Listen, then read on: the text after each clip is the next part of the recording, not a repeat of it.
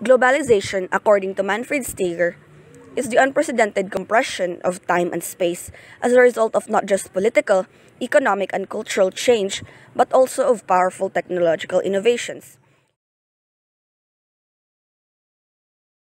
From this statement, it is undeniable how technological advancements play a big role in globalization.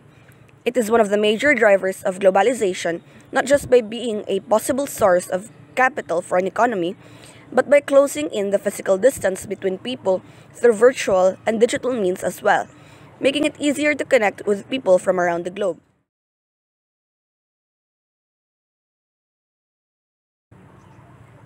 It fosters in people a growing awareness of deepening connections between the local and the distant, and in that sense gives birth to the dimension of globalization known as technological globalization.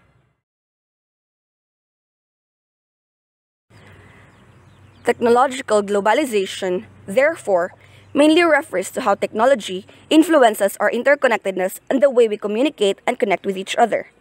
It has not only eased up communication, but also other things like trading and information exchange. And with continuous advancements in technology, these things will just get easier, more convenient, and much more efficient. However, with all these progress and advancements come the possibility for exploitation. People with enough background on certain technological fields can use these technologies to their advantage. One of the most rampant and dangerous of these are what people call as deepfakes and fake news. These kinds of technological exploitations are dangerous for they serve to deceive people into believing lies by pretending to be credible sources of information.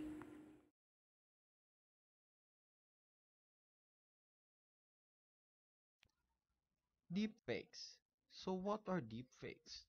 According to Meredith Summers of Massachusetts Institute of Technology of 2020, a deepfake refers to a special kind of synthetic media where a person in an image or video is swapped with another person's likeness. Another definition is from J.M. Porup of CSO 2019, defined deepfakes as fake videos or audio recordings that look and sound just like the real thing. So in his definition, there is no image, but there is an audio. In this discussion, we will focus on the deepfakes defined by Summers, which is about manipulation of image and videos.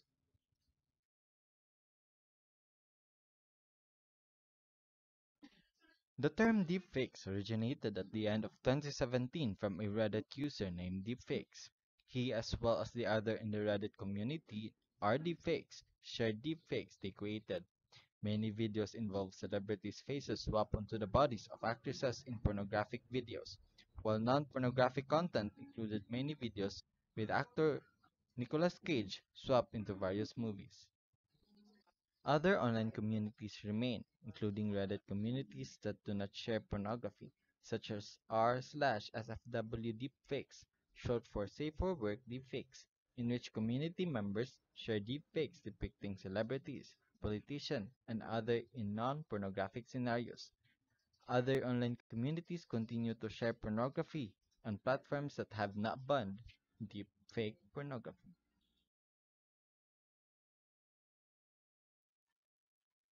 Photo manipulation was developed in 19th century and soon applied to motion pictures.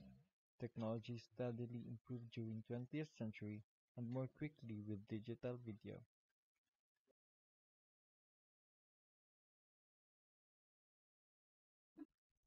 Contemporary academic projects have focused on creating more realistic videos and on improving techniques.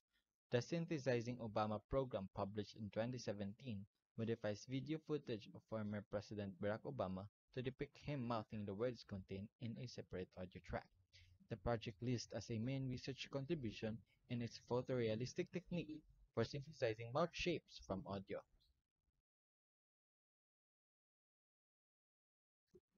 Researchers have also shown that deepfakes are expanding into other domains such as tampering medical imagery. In this work, it was shown how the attacker can automatically inject or remove cancers in a patient's 3D CT scan. The result was so convincing that it fooled three radiologists and a state-of-the-art lung cancer detection AI. Audio deepfakes and AI software capable of detecting deepfakes and cloning human voices after 5 seconds of listening time also exist.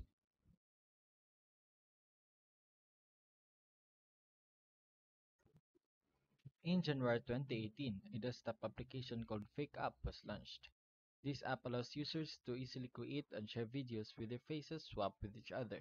As of 2019, FakeUp has been superseded by open source alternatives such as FaceSwap and command line based Deepface Lab. Larger companies are also starting to use deepfakes. The mobile app giant Momo created the application Zao, which allows users to superimpose their face on television and movie clips with a single picture. As you can see in the screen, that was the deepfake of me portraying as Johnny Depp using Reface app.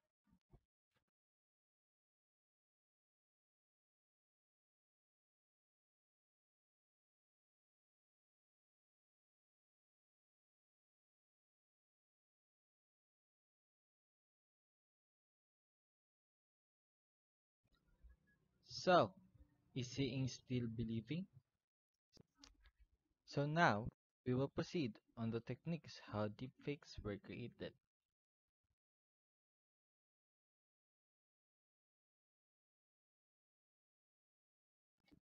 The process of first recognizing a comparable small number of facial characteristics in the input and then generating real-looking faces as output is accomplished in three subparts: an encoder, a latent space, and a decoder.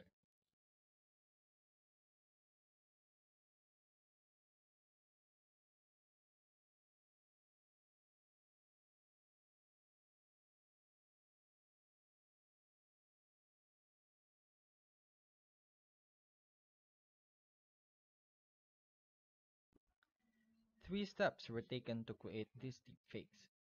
First, the region of the image showing Bree's face was extracted from an original movie frame. Second, this image was then used as input to a deep neural network, a technique from the domain of machine learning and artificial intelligence that was used to automatically generate a matching image showing Carrie instead. Number 3. This generated face was then inserted into the original reference image to create a deepfake. As the name suggests, the main technological ingredient in creating deepfakes is deep learning, and machine learning technique from artificial intelligence that can be used to train DNNs, reminiscent of neurons in the brain. The autoencoder moves beyond existing material and learns a generative model of a person's face. As mentioned above, every point in the latent space corresponds to an image of a given person. An autoencoder trained on this, including a decoder that can generate fake but eerily real-looking face image. The trouble, however, is that while the autoencoder can generate different faces from select points in latent space, we cannot simply instruct this face image generator to create a smiling bee in the same way that we could instruct an artist to draw one. While all faces are points in the latent space, we do not actually know which point in this vast space of nearly infinite possibilities will correspond to the image we desire. Solving this problem is a trick that makes deepfakes seems like work of magic.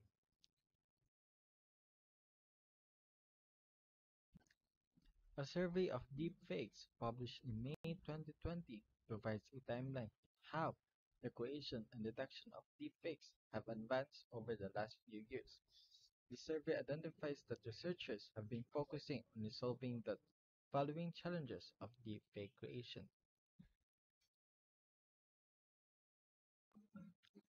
First, generalization. High-quality deepfakes are often achieved by training on hours of footage of the target. This challenge is to minimize the amount of training data required to produce quality image and to enable the execution of trained models on new identities. Second, paired training. Training a supervised model can produce high-quality results but requires data pairing. This is the process of finding examples of inputs and their desired outputs for the model to learn from. Data pairing is laborious and impractical when training on multiple identities and facial behaviors. Some solutions include self-supervising training, using frames from the same video, the use of unpaired networks such as cycle GAN, or the manipulation of network embeddings. Third, identity leakage. This is where the identity of a driver, the actor controlling the face in an reenactment, is partially transferred to the generated face. Some solutions proposed include attention mechanisms, few-shot learning, disentanglement, boundary conversion, and skip connection. Occlusion, when part of the face is obstructed with a hand, hair, glasses, or any other item, then artifacts can occur. A common occlusion is a closed mouth which hides the inside of the mouth and the teeth. Some solutions include image segmentation during training and in painting. Lastly, temporal coherence. In videos containing deepfakes, artifacts such as flickering and jitter can occur because the network has no context of the preceding frames. Some researchers provide this context or use novel temporal coherence losses to improve realism, though as the technology improves, the interference are diminishing.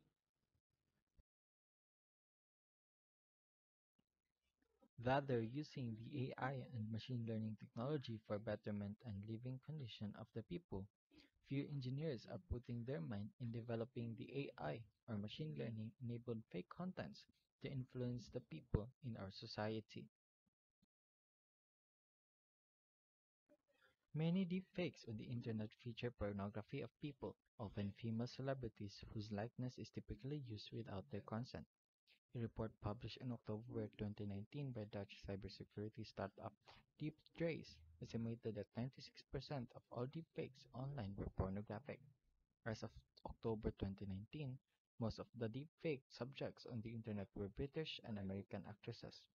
However, around a quarter of the subjects are South Korean, the majority of which are K-pop stars. Deepfakes have a gendered angle. The question that is raised is what may be interplay of deepfakes and feminism. Since contemporary feminism, also known as hashtag feminism, takes place online and at times exclusively through social media platforms, it is heavily susceptible to the deepfakes. It should not be forgotten that the initial deepfake material that appeared portrayed predominantly fake female celebrity pornographic videos and revenge porn on females. Though it was argued in media that this was created for entertainment and was addressed mainly the male audience, they were also made available to the wider public in well-known pornographic sites, effectively attacking the identity and moral stance of those targeted. While such content is illegal, and various websites make active efforts to remove it once detected, often such actions came too late or are not efficient. In June 2019, a downloadable Windows and Linux application called DeepNude was released which used neural networks, specifically generative adversarial networks, to remove clothing from image of women. The app had both a paid and unpaid version, the paid version costing $50. On June 27, the creators removed the application and refunded customers.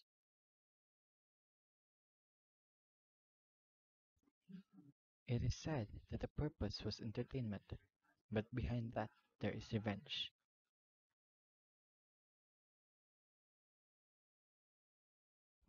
According to Chesney and Citron of 2019, both social media and instant messaging applications are seen as fertile ground for circulating deepfakes with explosive implications for politics. Yet, in a world where social media plays increasingly pivotal and unexpected roles in politics and culture, deepfakes are viewed as the next vector of disinformation, driven by political and commercial motivations. The public sector side of this coin sees government officials and lawmakers worrying that deepfakes, when introduced into political arenas like state and local elections, will have the ability to sow confusion and discord in the democratic process and contribute to general political unrest. In May 2019, after Nancy Pelosi delivered a speech, a video was released which slowed down her voice and spliced together each time she stumbled, giving the appearance that she was drunk and had dementia. This video was picked up by the Twitter of Donald Trump and Rudy Giuliani. While both later took down the video, neither apologized for spreading a doctored video of their political opponent. Here is the real video of House Speaker Nancy Pelosi. And then he had a press conference in the Rose Garden with all this sort of visuals. Now the doctored video in which she appears to be impaired. And then he had a press conference in the Rose Garden with all this sort of visuals. That clip received more than 2.5 million views on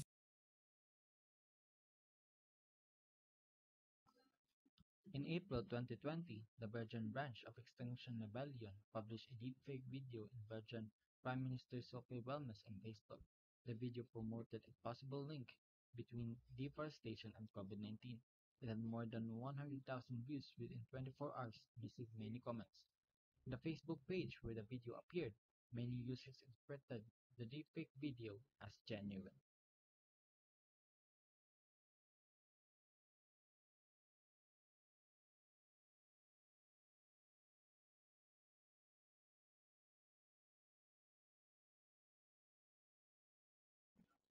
Some says it is for entertainment, but it's not just entertainment, it's for political attack. As these researchers have illuminated, deepfake technology offers new potential ways to explore and entertain in the world of art and popular culture.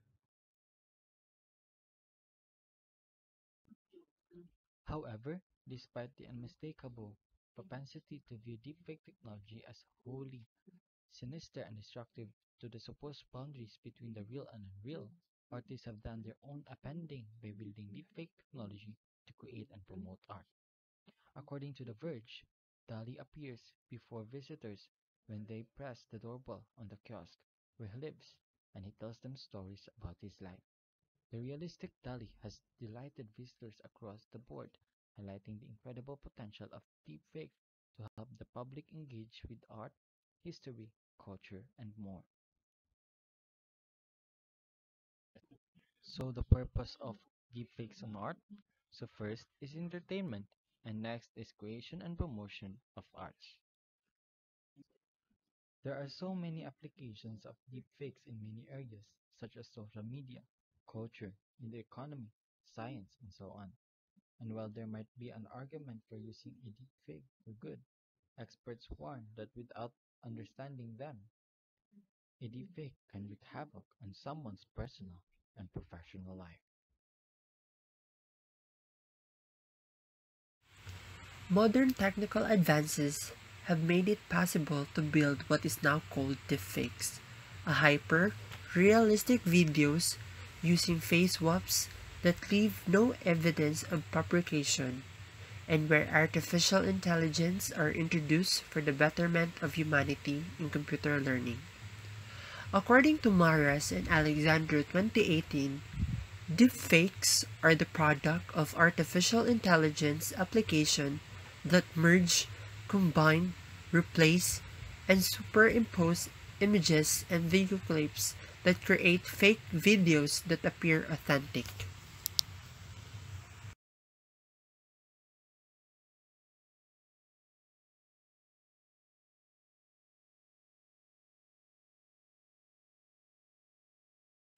Deepfake is one of the misuse of artificial intelligence technologies and machine learning technologies that lead to danger and threat to society that affects the emotion and expectation of the people around us, where it executes by using revenge porn, bullying, fake video evidence in court, political sabotage and terrorist propaganda, blackmail, market manipulation, and fake news, creating the idea of fear, compelling people to believe easily.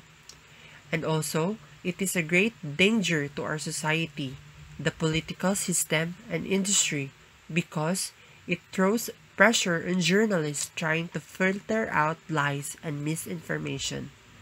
Likewise, it compromises national security by disseminating disinformation and involvement in elections, and it also hinders citizen trust in the information provided by the authorities.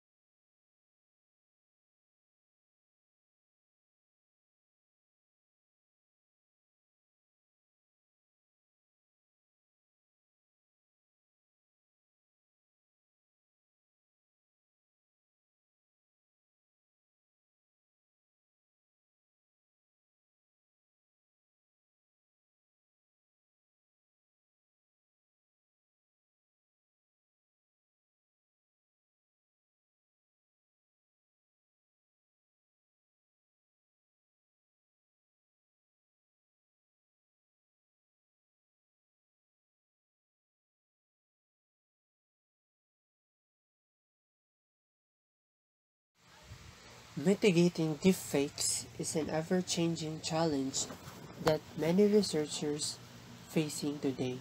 However, many suggest methods to combat the problem are introduced. First, anti-deepfake technology that involves deepfake identification, content verification, and deepfake protection, where the algorithm learns to spot these movements by studying the past footage of individuals, and a result is a tool that at least 92% accurate at spotting several different types of deepfakes.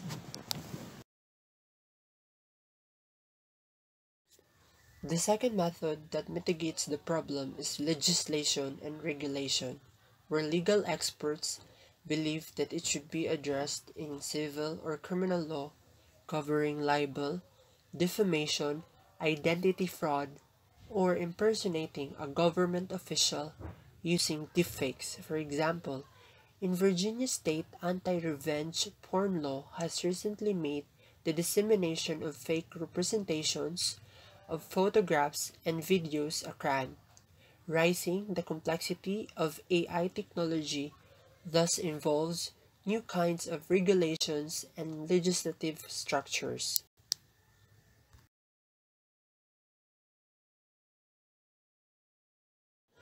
For deepfakes, education and training are essential. There is a general need to raise awareness about the potential abuse of AI technologies, whereas deepfakes provide new tools for social engineering to cyber criminals, companies, and organizations which need to be high alert. Critical thinking and digital awareness are recommended as these characteristics are used in classroom to help children spot fake news and connect digitally more respectfully. Thus, that should be therefore be encouraged among the older population which is less technologically knowledgeable.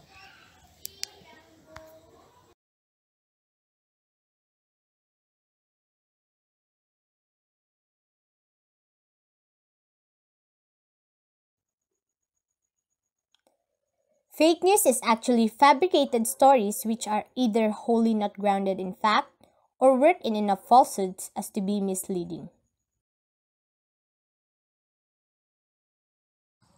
Fake news exists within a larger ecosystem of misinformation and disinformation. So, misinformation is false or inaccurate information that is mistakenly or inadvertently created or spread. The intent is not to deceive.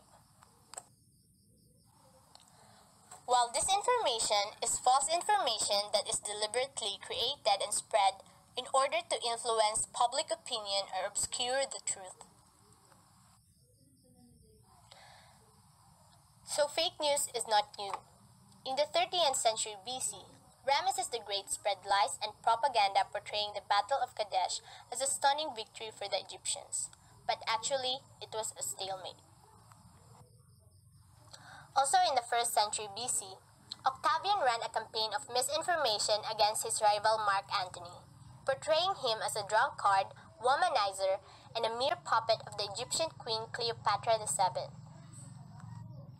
And also, Mark Antony killed himself after hearing false rumors that is basically propagated by Cleopatra herself that she committed suicide. What a bad bitch. Such a bad bitch. She should kill herself, joke. In 1475, a fake news story in Trent claimed that a Jewish community had murdered a 2.5-year-old Christian infant named Simonino. Stories of this kind were known as blood libels, because it resulted in all the Jews in the city to be arrested and tortured. 15 of them were burned at stake. Another is Catholic Church false explanation of the 1755 Lisbon earthquake. It prompted Voltaire to speak out against religious dominance. In 1793, Mary Antoinette was executed in part because of popular hatred engendered by a canard on which her face had been printed. In the 1800s in the US, racist sentiment led to the publication of false stories about African Americans' supposed deficiencies and crimes.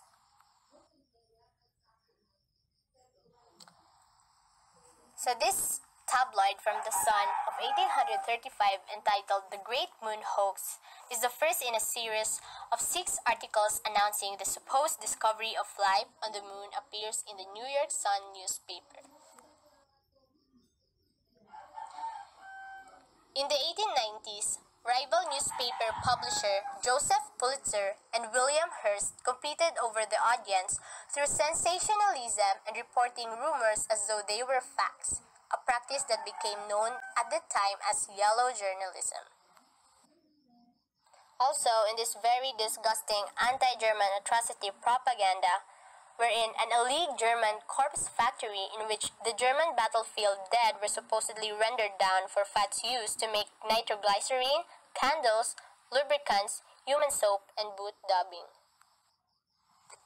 In the 21st century, both the impact of fake news and the use of the term became widespread. New information and stories may be published around the clock by anyone, which has resulted in the creation of unwanted, untruthful, and misleading information, often lacking in verification, which may be consumed by anyone with an internet connection. There are differing opinions when it comes to identifying types of false information. However, when it comes to evaluating content online, there are various types of false or misleading news we need to be aware of. So in this section, we'll be tackling about the types and application of fake news. So first off is clickbaits. These are stories that are deliberately fabricated to gain more website visitors and increase advertising revenue for websites. Clickbaits are often found on social media. Anyone who is well acquainted with social media has been exposed to neo-yellow journalism, which lures users to highly exaggerated posts or thumbnail links, so be careful. So the second is propaganda. Propaganda are stories that are created to deliberately mislead audiences, promote a biased point of view, or particular political cause or agenda. An application of propaganda used in politics is when Russians set up thousands of fake social media accounts to promote pro-Trump news and rumors. They also spread rumors about Hillary Clinton's supposed poor health and legal problems. The third type is satire or parody. Lots of websites and social media accounts publish fake news stories for entertainment and parody. Next is sloppy journalism. Sometimes, reporters or journalists may publish a story with unreliable information or without checking all the facts, which can mislead audiences. Just like Rappler. Joke.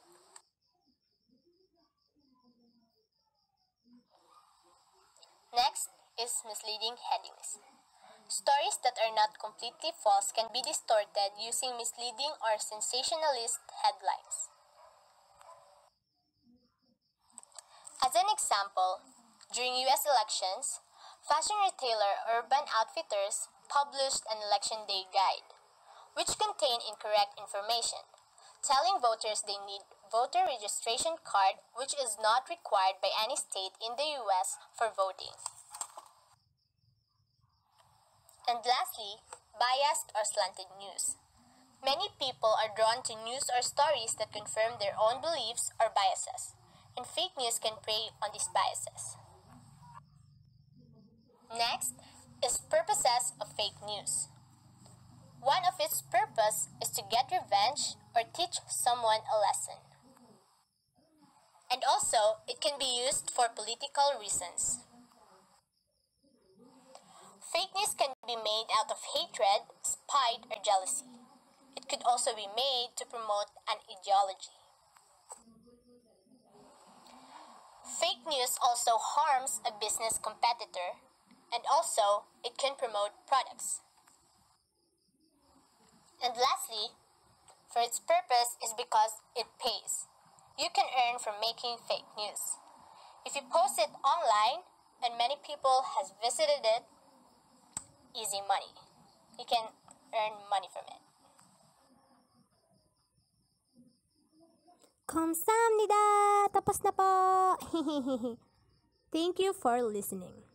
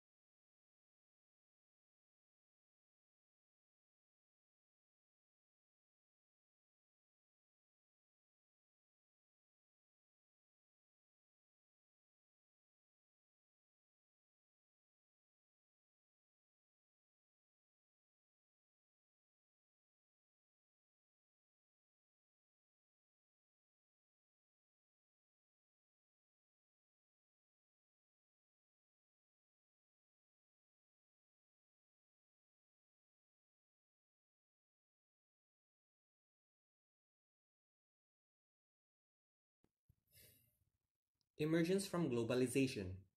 In this new era of the internet and variety of social media, creation and consumption of news and information in our society is changing. The rapid transformation of traditional print media into online portals has become a new trend. On the one hand, the online social media has democratized the means of news production and dissemination. But on the other hand, it has become a breeding ground for false and fake news.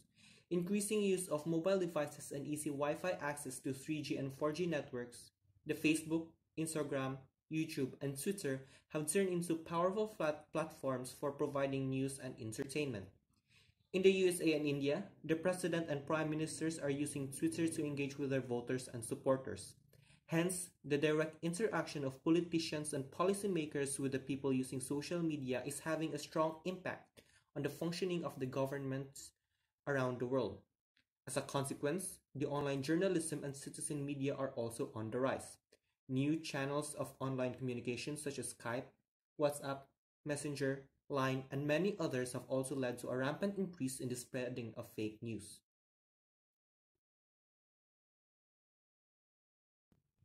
Impact of fake news in the society. One of the main concerns of fake news stories is that they can polarize society, particularly during political events. Leading up to the gubernatorial election in Jakarta earlier in 2017, more than 1,000 reports about politics and the elections were confirmed as hoaxes. One particular fake news campaign against the main opposition candidate, Anies Baswedan, read, "If Mr. Baswedan loses the election, there will be a Muslim revolution." Historically, the Jakarta election has always been ethnically and religiously diverse. However, this bogus claim, along with similar fake stories, exacerbated the divisions in society and pulled cultures within the nation even further apart. Fake news stories can not only polarize different groups within a nation but also affect international relations. In May 2017, Qatar's state news agency claimed that its Twitter account has been compromised, and hackers had published fake comments allegedly made by their emir critics aspects of US and Arab Gulf foreign policy towards Iran. Although the news agency was quick to label the comment as false, this does not prevent neighboring countries Bahrain, the United Arab Emirates, Saudi Arabia, and Egypt severing diplomatic ties with the country. The biggest factor behind the success of fake news stories is their high level of social engagement. In the lead up to the 2016 US election, the public engagement with fake news through Facebook was higher than through mainstream sources. Social networks connect us with other like-minded people. Our network of friends on Facebook or followers on Twitter generally consists of people who share our values and beliefs. These values may be social, political, or economic, and the information we share through these networks helps to define who we are and what we believe in. This identity is then reinforced the more we read similar news stories shared through our social network, confirming our ideas and biases. And herein lies the underlying force that propagates false information and further polarizes society's partisan. Quite ironically, considering Facebook's sole mission statement has been to connect the world.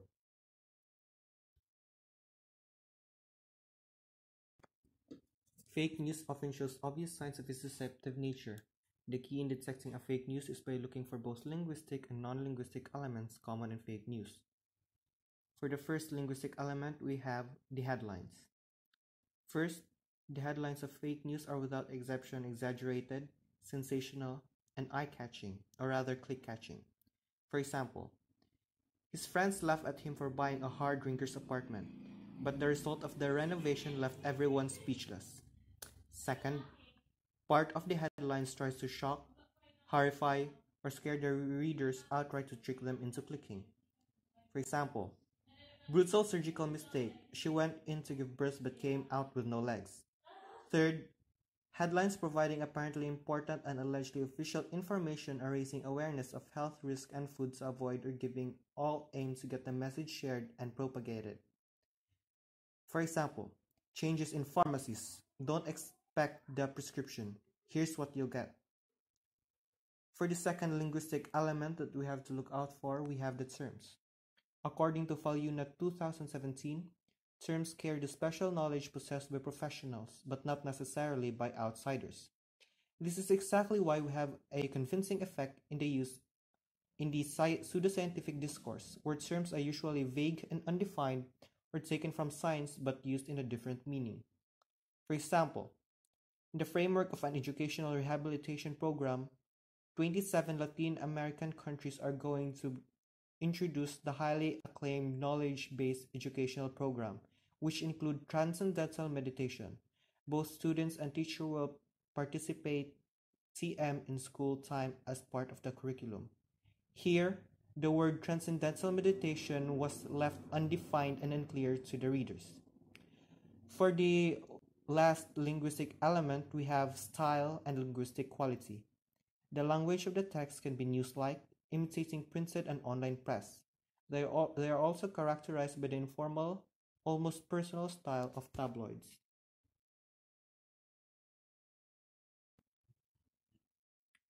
Non-linguistic elements.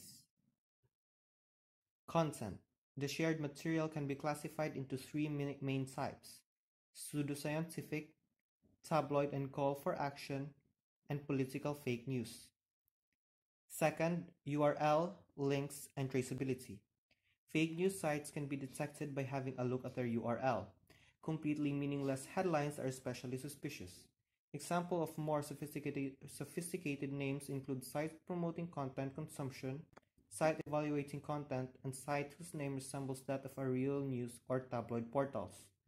To enhance the deceptive effect, fake news sometimes contain linked sources, but they usually redirect to gossip sites, tabloid sites, or even official sites that are remotely related to the topic. Sometimes, fake news portals cross-refer to each other and build a network of references to increase credibility. The following list can be used to help mitigate fake news. Look closely at the URL. Is the source reliable? Be skeptical of headlines. Too detailed sensationalist headlines must be handled critically. Check the photos. If the images are not clearly authentic, such as of missing person, Google image search service can be useful. Check the author, check the evidence, look at other reports, and lastly, overcome your prejudice.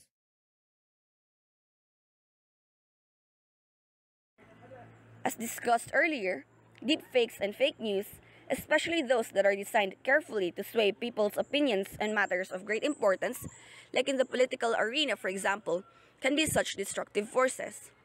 They lead to misinformation and misguided decisions to those who don't fact-check what they're reading or seeing. Furthermore, with a share button one click away, spreading of these wrong information becomes very easy, thus increasing the damage done by them. As responsible members of the interconnected digital global population, it is our duty to try and lessen this damage. The best and easiest way to do this is by simply checking the credibility of our resources. By reading and watching from sites and pages that are trusted to be credible sources of information, we make sure that we only learn and share facts.